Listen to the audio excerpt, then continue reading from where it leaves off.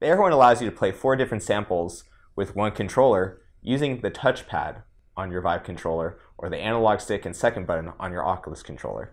Just grab the Airhorn, and as you touch the touchpad, you'll see the different 4 quadrants light up. And when you press down, you'll hear the sound effect of the sample that's been put into one of the 4 tape decks here. So I can hear the top one, and when you spawn it, they're all Airhorns.